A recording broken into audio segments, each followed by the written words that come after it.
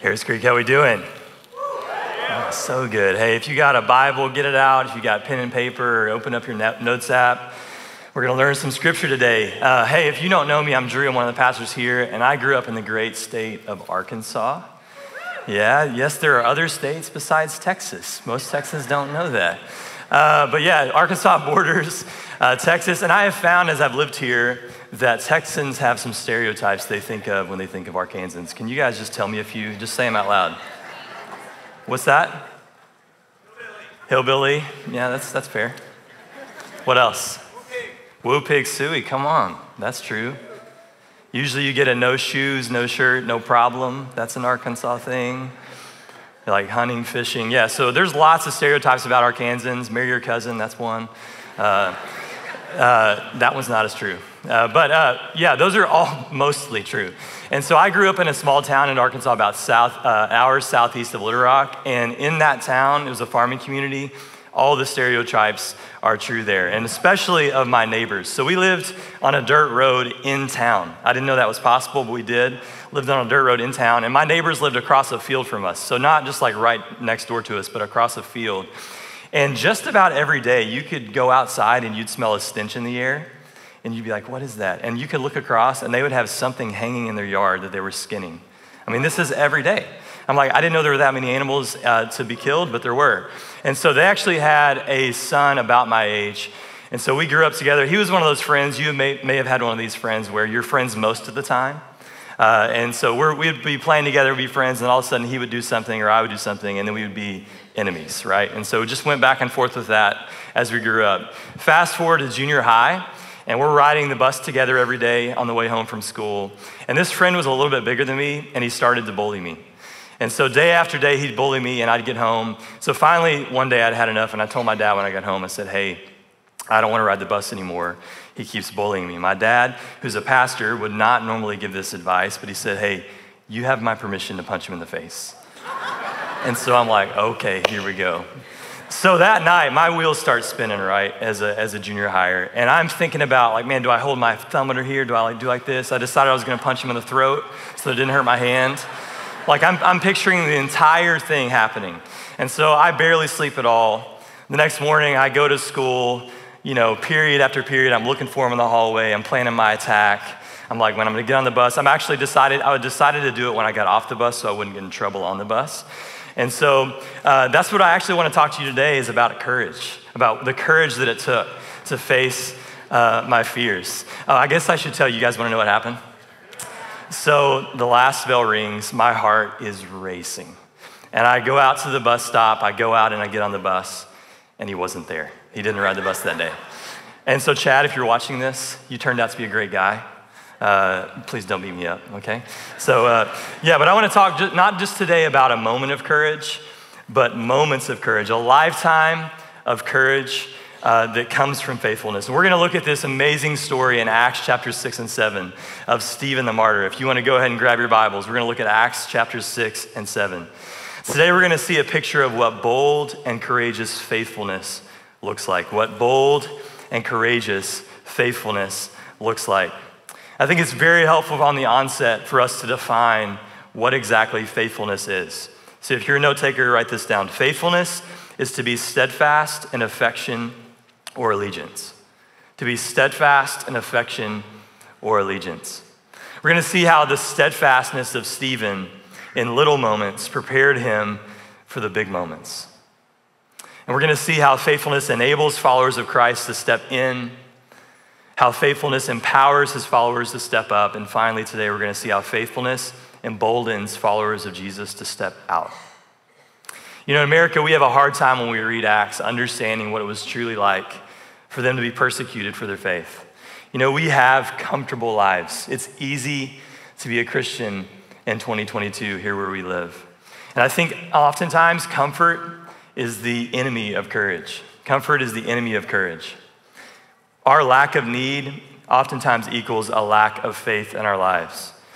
We would like to think that if someone put a gun to our heads and asked us if we were willing to die for our faith, if we love Jesus, that it would be an easy yes. But most of the time, we just can't even answer that because our faith is so untested. We don't know how we would answer that.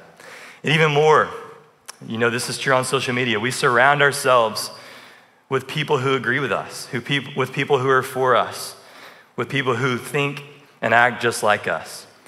And many of the times, and I fall prey to this myself, we just need to start getting more comfortable with not being liked. You know, think of John 15, where Christ said, hey, you're gonna be hated for what you believe. And that's a hard passage for us to understand. And as JP said last week, so many of us are just having to learn how to not find the approval of other people, to find our worth in the approval of other people. It's what God thinks about us that matters.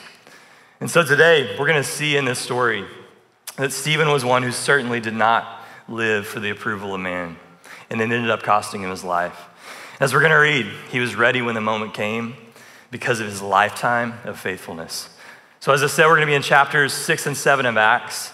To recap where we've been in this series, we've been going through these significant stories in the book of Acts. So Jesus has died, he rose again, and he ascended into heaven. And before he did that, he created the church, the local church, which is still in existence today. That's how you're in these seats. And he told them to go and make disciples across the ends of the earth.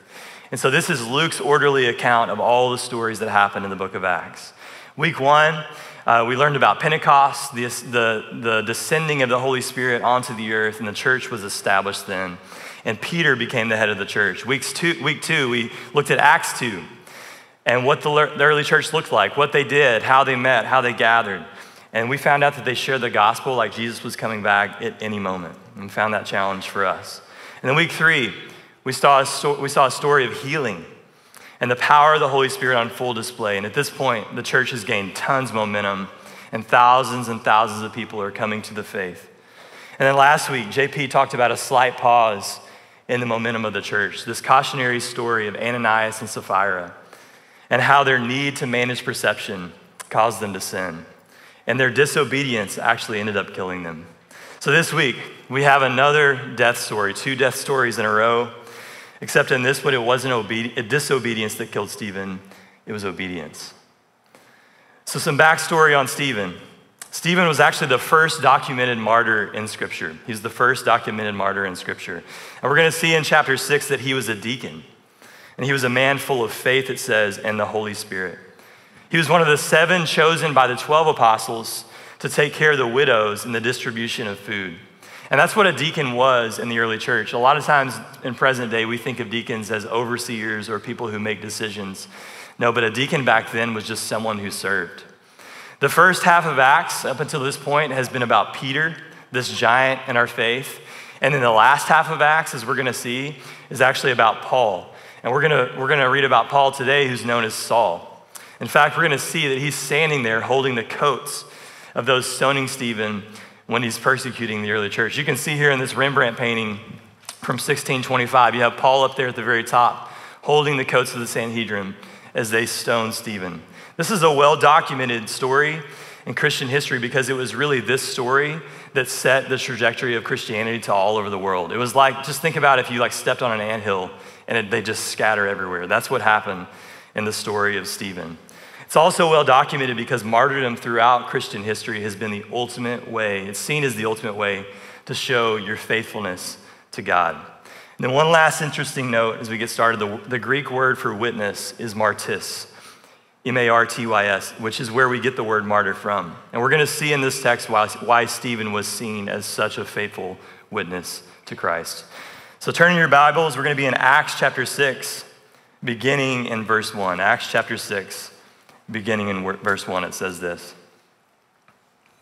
In those days when the number of disciples was increasing, the Grecian Jews among them complained against the Hebraic Jews because their widows were being overlooked in the daily distribution of food.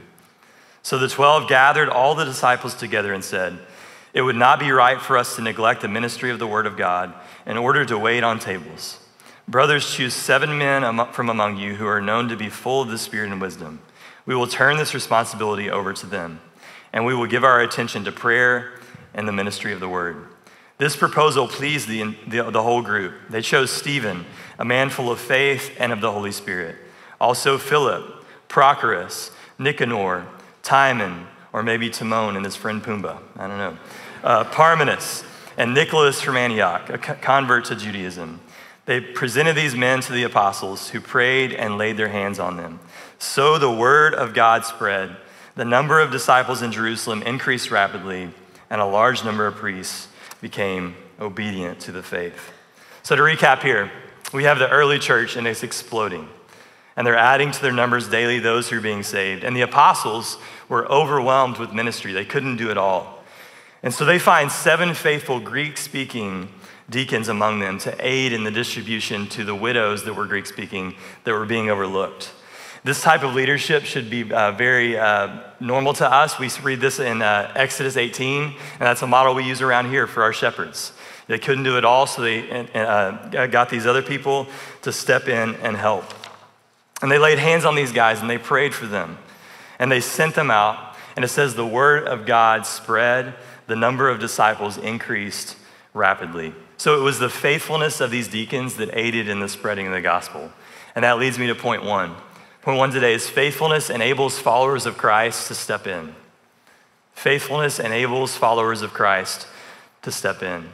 You know, we don't know much about what Stephen and the other 6 were doing before they were called to be deacons, but we can assume a few things. 1, we do know in verse 3 that they were full of the Spirit and wisdom. So when you're looking for someone to help, find someone that's full of the Spirit and wisdom. And then secondly, they were chosen, I think, because they were already ministering to people. And we know this to be true. When you're looking for help, when we're at Harris Creek looking for help, we're going to find those people who are already helping. And the same is true for you guys. You know, I about 4 months ago became a truck guy. I got a truck. And I started noticing that now that I have a truck, people like to use me for my truck. And so the more I do that, the more people go, hey, Drew has a truck. And so the same would be true here. As they're serving, as they're loving on people, the apostles are going to look up and go, hey, who is already doing this? And we learn here that it's just as important to care for people as it is to preach the gospel. They're one and the same. And how do we know this? Let's look at verse 6. It says, they presented these men to the apostles, who prayed and laid their hands on them. So here we have this traditional early church commissioning going on. There's such great importance placed on this job. It was a God-ordained job, and it was not lesser than. So them serving these people was not lesser than. The apostles commissioned this group knowing it allows for the needs of the community to be met. That's the gospel that's advanced in both word and deed. It says that in Colossians 3:17. Because this is true, when you meet someone's physical needs, it enables them to see their spiritual needs as well. When you meet someone's physical needs, it enables them to see their spiritual need as well. And this allowed the body of Christ to be the body of Christ. And what happens when they use their gift? The entire body is way more obedient. Let's look at verse 7. It says, so the word of God spread, the number of disciples in Jerusalem increased rapidly, and a large number of priests became obedient to the faith. So what do we see here? We see that when the church multiplied, it was because it was giving ministry away. This is a key part of our mission statement here at Harris Creek, that we want to empower members for service. And that's why we talk about it all the time. And so I want to tell you, if you're on the sidelines of ministry and you're waiting to be asked to be on the team, you're doing it the wrong way. You just got to get in the game. Take a small step of obedience and find somewhere to serve and serve. We have about 2,500 members here at Harris Creek, and about 500 of you are serving. And so we would love to boost that number a lot higher. I'd love for every person in this room who can hear my voice online, if you're part of Harris Creek, find a way to serve. Now, of that 500, I just wanted to highlight a few people who are crushing it. There is Bo with the grass. And actually, I mentioned Bo in the first service, and someone told me after that he's actually not here today because he's also serving someone else by mowing their grass. But Bo comes all the time and takes care of our grass in the 100-degree heat, passionate about making sure our grass looks good, and serves in that way. You know, I think of Brady, who takes care of our baptistry and comes up here and helps with building projects. I think of Jennifer and her team, who are serving the orphans in Waco and the underprivileged. And the list could go on. I could name lots of people. So my ask is this, just that you would join all of those people. Don't wait on a sign from God. You know, we have 3 boys, and our youngest is actually adopted. And people sit down with me all the time and ask, man, what was it that led you to adopt? And they want to hear that story. And I'll tell you, it wasn't a burning bush like God told us to adopt moment at first. We simply felt a nudge to do that, and we got the paperwork from this agency in Fort Worth, and I stuck it in my backpack. And then it stayed in my backpack for a while. And then my wife and I were on our breakfast date one day, and we just decided, hey, let's get the form out, let's fill it out, let's send it in, and let's take a step of obedience. And then that led to another form, actually countless forms. And then we go to Fort Worth, and we go to the first interest meeting where they talk about adoption, and our hearts kind of got around it. And then eventually 2 years later, after just a process of our hearts getting around adoption, we finally had this passion for adoption, and we're able to adopt our son. And so it didn't start with this big God-sized moment. It just started with a faithful step. And so it doesn't even have to be something you're passionate about. Maybe it just means you see a need and you meet the need. And God may even awaken that passion in you as you meet those needs. So if I'm gonna say it again, if you're waiting for an invitation to serve, this is it right now. Go do it. Feel empowered to serve. All right, moving on. So we're gonna see what happens next in Stephen in this next section of scripture. As he faithfully steps in, God is going to empower him to step up in a big way. We're gonna get back in the text now, Acts chapter 6, now starting in verse 8. Let's go there. It says this in verse 8. Now Stephen, a man full of God's grace and power, did great wonders and miraculous signs among the people. Opposition arose, however, from the members of the Sanhedrin of the freedmen, as it was called, Jews of Cyrene and Alexandria, as well as the provinces of Cilicia and Asia. These men began to argue with Stephen, but they could not stand up against his wisdom or the spirit by whom he spoke. Then they secretly persuaded some men to say, "We have heard Stephen speak words of blasphemy against Moses and against God." So they stirred up the people and the elders and the teachers of the law. They seized Stephen and brought him before the Sanhedrin.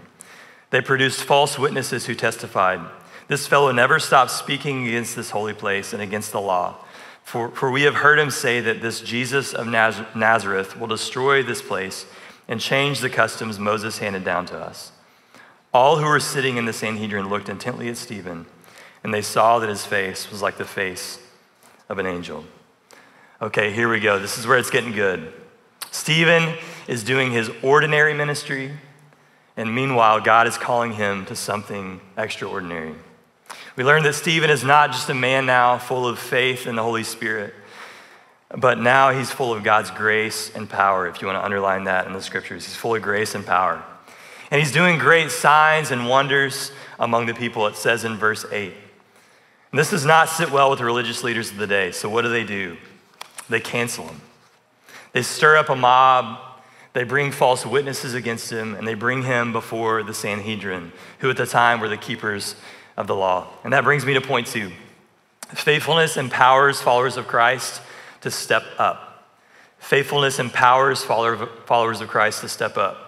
Let's look back at the text. There's some things that I want us to notice here today. The Jewish leaders are furious at Stephen for the same reasons that they killed Christ. He was challenging their traditions, their customs of Mosaic law, and he was proclaiming that Jesus alone could forgive their sins, and they hated this. And then in verse 10, it says they could not stand up against the wisdom the Spirit gave him as he spoke. And I want us to notice here that God has empowered Stephen with the wisdom directly from the Holy Spirit. And Paul reminds us this is going to happen in Romans 8:11. Romans 8:11 says, "And if the Spirit of him who raised Jesus from the dead is living in you, he who raised Christ from the dead will also give life to your mortal bodies because of the Spirit who lives in you." So we're going to see here that Stephen is full of this very power, this Holy Spirit-given power that man cannot stand up against. And his courage, all of his courage came from that power. And this is what gave him the boldness to go from Stephen the deacon to Stephen the martyr, the empowerment of the Holy Spirit. And he was empowered not just in that moment, but because of years of faithfulness in the background. Years of faithfulness of serving and loving and caring and being faithful. You know, something I think God wants to root out of us in Waco, Texas, and in America is our obsession with influence. We are obsessed with influence and how to get it. I think the idea that influence has actually become a label and a noun is proof enough of that. And I am not here today, if you're an influencer watching or you want to be one, I'm not here today to say that those platforms and audiences are God-given. You can certainly use those things for his glory. But when we try to grasp and influence the wrong ways, we get in trouble. And we're gonna see here that the reason Stephen was given influence was because it started with him being a servant. That's how you get influence in the kingdom of God, is you start by serving. And Jesus said as much in Matthew chapter 20, verse 8. It says, "The Son of Man did not come to be served, but to serve, and to give his life as a ransom for many." So the application here is pretty simple. It's just to live out what it says in Micah 6:8. I think Stephen was just simply doing justice, and he was loving mercy, and he was walking humbly with God. And we're gonna see what it got him. It got him canceled. It got him killed. And that's a possible outcome of faithfulness for all of us. Are we willing to risk it all for the sake of Christ? Are we willing to speak up for the marginalized people in our day? Are we willing to step in with courage? Are we willing to bring peace and shalom to a world where there is desperate need for peace? And this is the question I have to ask myself every day as a recovering people pleaser. It's, am I truly willing to allow the Holy Spirit to empower me to speak truth when the world loves what is false? They love what is false. And what's gonna happen if I do that? The world may hate me. And what if I'm not well liked? What if I don't have a ton of followers on social media because of that? Am I okay with that? And I want to tell you, Stephen would have been okay with that. Stephen was okay with that. And so what we're going to read next is actually the climax of the story. It's going to show us how Stephen was emboldened by God for the sake of the gospel, which is our last point. Faithfulness emboldens followers of Christ to step out. Faithfulness emboldens followers of Christ to step out. We're going to jump back in the text now chapter 7, and we're actually going to begin in verse 51. And you may notice that we're skipping 50 whole verses of scripture. And so I'm going to summarize that for us. Stephen basically lays out to the Sanhedrin the entire story of the Old Testament. So we're going to find out that Stephen is actually a very studied individual. He spent time in the Word of God, and he's going to give them the greatest hits of the Old Testament. He's going to talk about Abraham and Isaac and Jacob. He's going to talk about Joseph and his story. He's going to talk about slavery in Egypt. He's going to talk about Moses and how God's people continually went towards God and away from God and back towards God. And what he's going to do is here he's simply reminding the Sanhedrin that they are actually lining up directly with their rebellious ancestors. He's saying, hey, you're doing the very same things they did. And he's telling them, hey, you killed the very Savior that came to release you from the bondage of sin and slavery. You killed him. So here we go. We're going to pick up in verse 51 of chapter 7, and it says this. You stiff-necked people with your uncircumcised hearts and ears.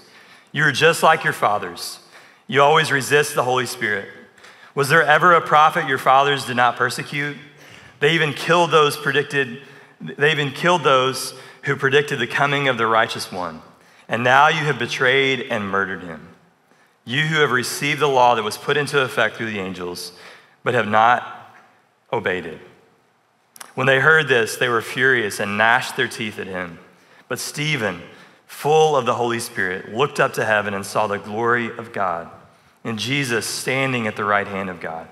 Look, he said, I see heaven open and the Son of Man standing at the right hand of God. At this, they covered their ears, and yelling at the top of their voices, they all rushed at him, dragged him out of the city, and began to stone him. Meanwhile, the witnesses laid their coats at the feet of a young man named Saul. While they were stoning him, Stephen prayed, Lord Jesus, receive my spirit. And then he fell on his knees and he cried out, Lord, do not hold this sin against them. When he had said this, he fell asleep. Man, what a powerful story of courage we read there. He tells them to simply just repent and turn to Christ. And he blames them for the death of Jesus. At this, they become furious and they gnash their teeth. I don't know what gnashing your teeth is. It does not sound good to me. But we see this vivid picture of the execution of Stephen, where they even cover their ears and they drag him out of the city and they stone him to death. Some things that I want us to notice in this text. Firstly, If you'll look at verse 55, it says, Stephen is full of the Holy Spirit. Luke is reminding us yet again where Stephen's power comes from. And it does not come from himself, it comes from Jesus. It comes from the Holy Spirit. Secondly, as Stephen is being killed, he sees heaven open, and he sees the Son of Man, if you want to underline Son of Man, standing at the right hand of God. The only other reference in the New Testament other than Christ calling himself the Son of Man is John in Revelation 1. And Son of Man is a title of humility. It's a title of humanity for Christ. It's saying, hey, Christ was actually a man who was here on earth. And so this is yet another way we see Stephen trying to reach these Jews that killed Christ. He's trying to, even in his dying breath, tell them who Jesus was. And then lastly, something I never noticed before in reading this text. The text says that Jesus is standing at the right hand of the Father. In every other text in Scripture, what do we hear? We hear that he's sitting. And in this moment, Jesus is standing at the right hand of the Father. And why is that? I'm going to take some creative license here, but I think Luke is just trying to say, hey, Jesus wants people who are going to put the cross before them. He wants people who are willing to take up their own cross and follow. And then it's as if he's standing there to receive his son, to say, hey, well done, my good and faithful servant. And then lastly, verse 60, one more thing I want us to notice is that Stephen doesn't even blame them for what they're doing. He says, God, do not hold this against them. So this is just an aside for all of us. I think the ability to forgive is a huge indicator of a faithful believer. Your ability to forgive, my ability to forgive is a huge indicator of a faithful believer. We see it in Stephen. And if you don't remember anything else today, here's what I want you to know today. It is the little moments of faithfulness in Stephen's life that led to a big moment of faithfulness. It was the little moments that led to the big moment. When Stephen needed boldness, the Spirit gave it to him.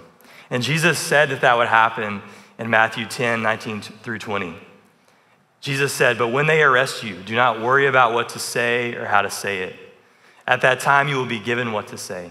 For it will not be you speaking, but the Spirit of your Father speaking through you. Man, what an encouragement that one is. He was just allowing God to speak through him. It was his faithfulness throughout his entire life that allowed God in that moment to speak exactly how he wanted to speak and to do exactly what he wanted to do. So that's the question that we all have to ask this morning. How can we have the boldness that Stephen had? How can we have the boldness that Stephen had? And I just want to tell you, it's kind of a churchy answer. We have to remind ourselves of the gospel of Jesus. We have to remind ourselves that Christ died and that he rose on our behalf. And it was nothing that we did to earn that. And it's then and only then that we roll up our sleeves and we get to work. And we start being faithful as we model what Stephen did and what Jesus did. Guys, being a believer should cost us something. And I'm afraid in today's age in America, it doesn't cost us a lot. So we got to find some ways for it to cost us something so that we can be found faithful in the end. I love this quote from Martin Luther as we close.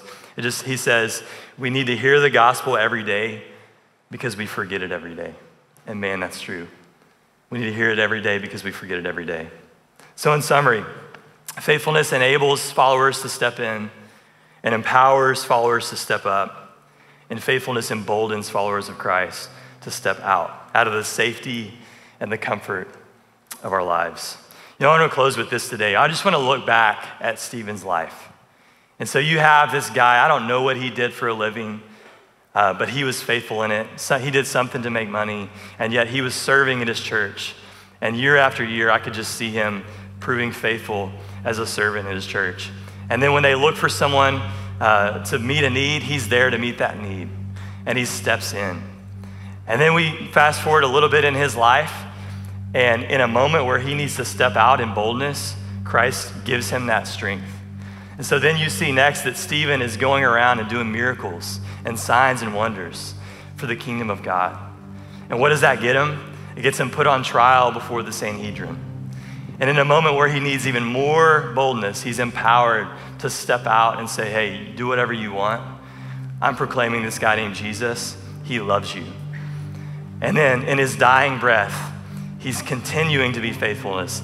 And he says, what does he say? Hey, God, forgive them. They don't know what they're doing. Now, all of that should sound really familiar to us, should it not? Because there's another man. And Stephen modeled exactly what he did. It's almost as if Stephen just followed Christ around from a very early age to see a man who was a carpenter, who lived a life of faithfulness. And then after 30 years, he's called up into ministry, and he goes and he does signs and wonders. And he proclaims that I love you, I love all of you.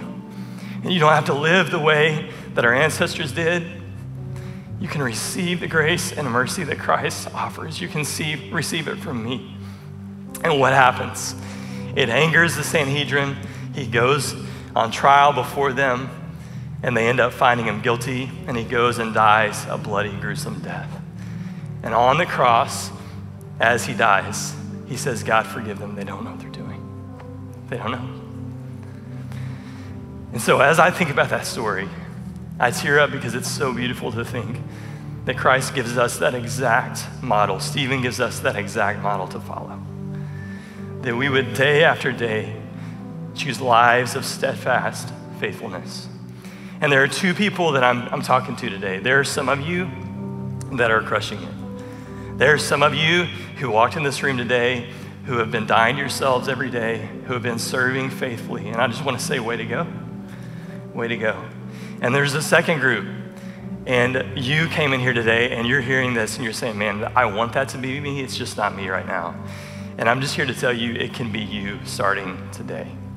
And, Christ, Stephen, had years to develop that courage and boldness, and it just takes simple steps of obedience starting today.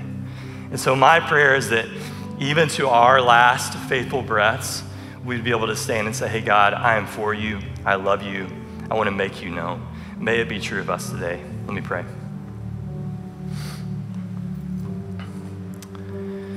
Oh, God, I'm so grateful for your brother, Stephen, who is in heaven right now with the people who killed him with Paul. What a story of redemption, God.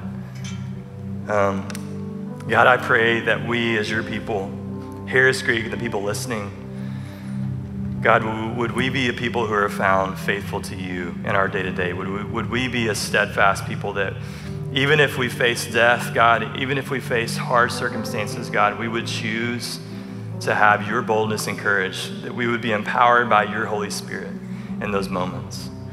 So God, I just pray as we go today, God, as we respond today, God, would you make our hearts full of your grace and mercy, full of your Holy Spirit, God, to embolden us to go and make disciples across the ends of the earth, God, to take small, faithful steps of obedience. So God, I pray now as we sing, as we respond, would you have your way in us? In Christ's name, amen.